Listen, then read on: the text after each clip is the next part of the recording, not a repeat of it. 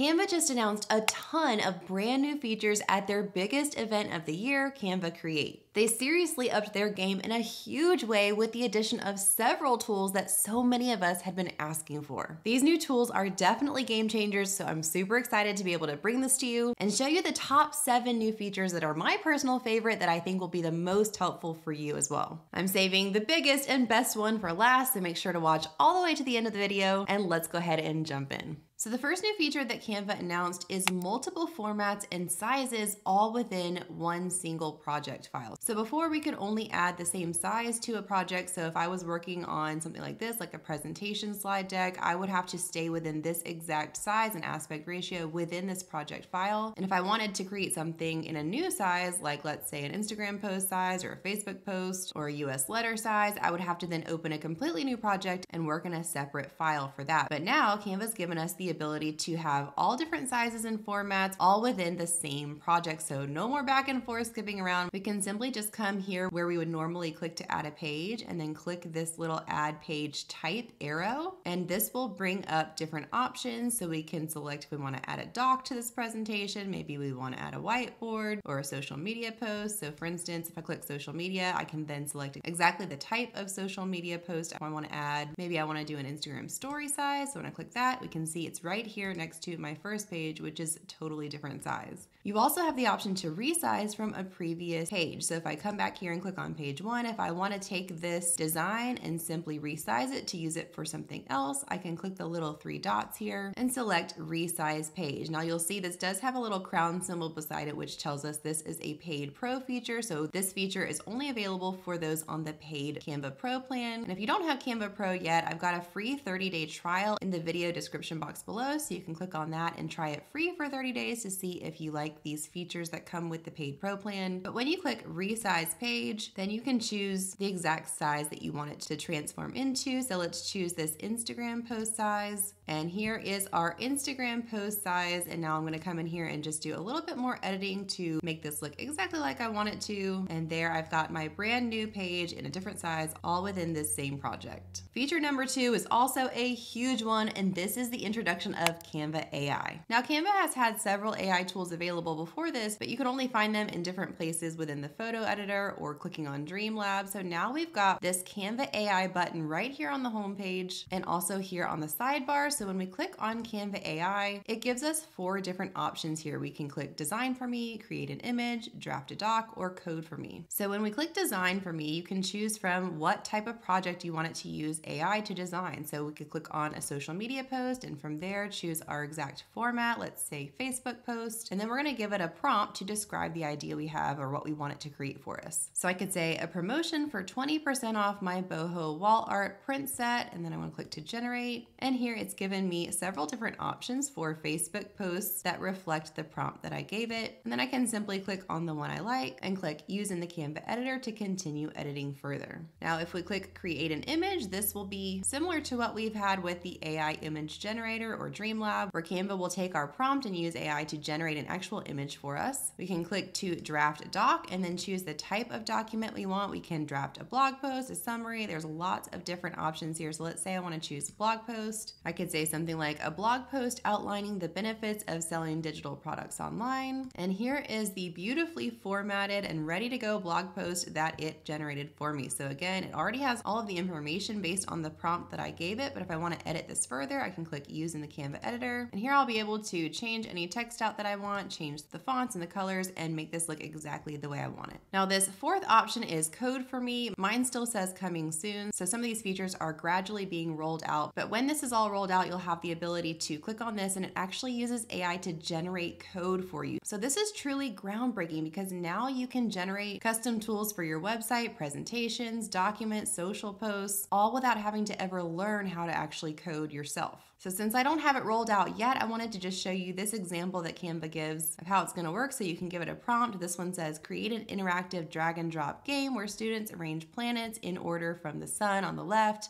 The planets need to be simple, glowing spheres with distinct colors. And then Canva's AI just whips this up, and this is something that you can use. It's interactive. You can embed it on your website or use it wherever you want, simply by just giving Canva AI that prompt, tweaking however you see fit, and letting it do the work generating that code for you. Pretty amazing.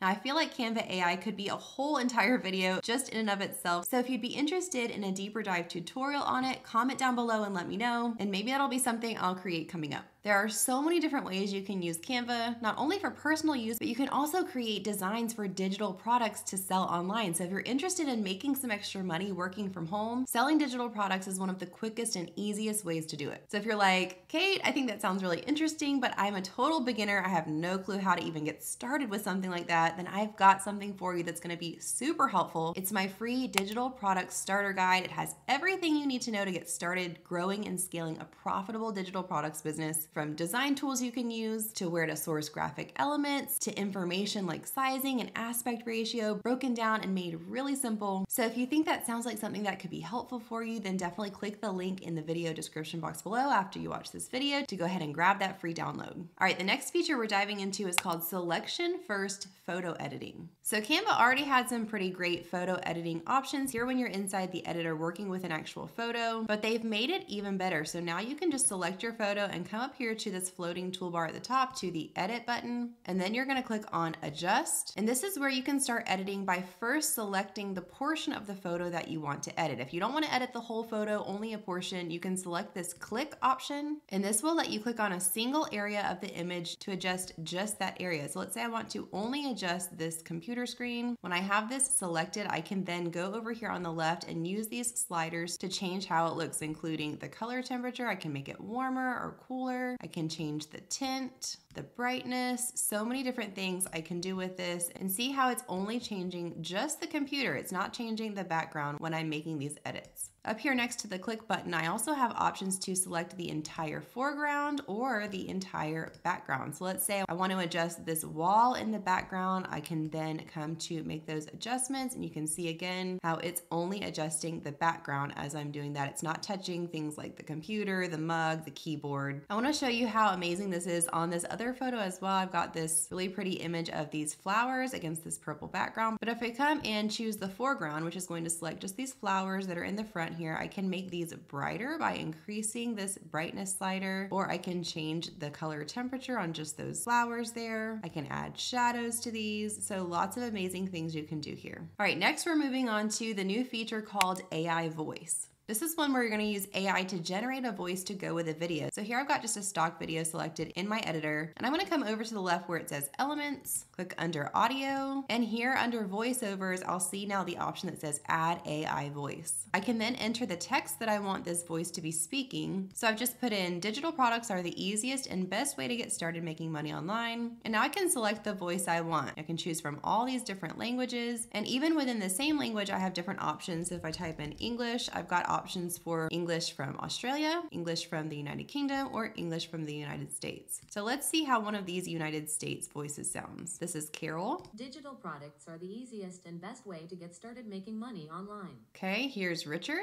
Digital products are the easiest and best way to get started making money online. Now let's try the one from Australia and see how that one sounds. Let's try Brandon. Digital products are the easiest and best way to get started making money online. So when you found the one that you want, you're going to click Generate Voice, and this is going to actually add that audio to your video timeline. So down here in the bottom, we can see this little purple bit that's been added here that shows us the voice is here as our audio. And now if we click to play this video, it'll play both together. Digital products are the easiest and best way to get started making money online. I absolutely love that tool. I think it's going to be super helpful, and I'm excited about this next one too, because this is also another new feature for videos. We've been asking for this for a while, and Canva delivered. We can now add animated captions to our videos. These are going to be those karaoke style captions that are really trendy and popular right now, especially on social media. So when you've got your video video uploaded, then you're gonna come over to the left where it says text, and under where it says dynamic text, you're gonna choose captions. From the drop-down menu, you're going to select the video that you have in your project, the one you want the captions for, and click generate captions. This is going to automatically generate captions that go along with what you're saying in the video, but now you can animate these. So we're gonna come up here and click animate on this top floating toolbar, and that'll bring over this toolbar to the left where we can then see under this new section that says captions, we've got 3 options for the different types of caption animations here. We've got reveal, highlight,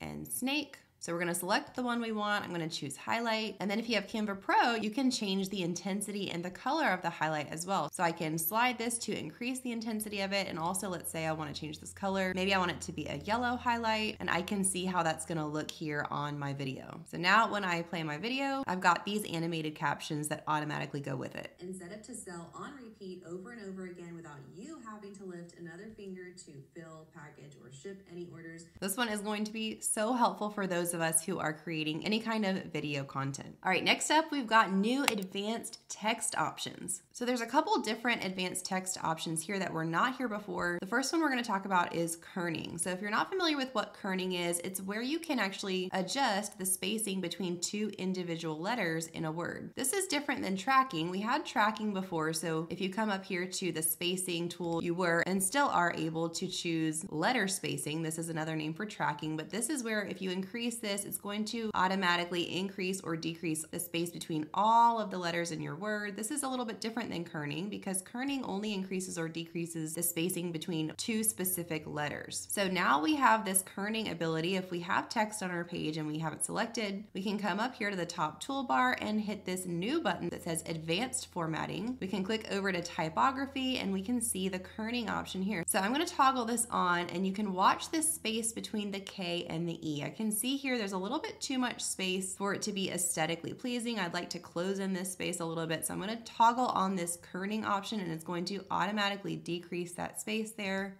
bringing it together. So I'm going to toggle it off again so you can see the difference here. That's without the kerning, and here it is with the kerning. Now we've also got this toggle called ligatures. This is for any text that you want to combine 2 of the letters to make it look a little more visually appealing. So I have this word effort because we have these 2 F's here together, which doesn't look terrible, but I think it could definitely look better by combining these a little bit. So we're going to have this selected and come up here again to typography under the advanced formatting option and toggle on ligatures. And when I do that, watch these 2 F's, they're going to be combined together.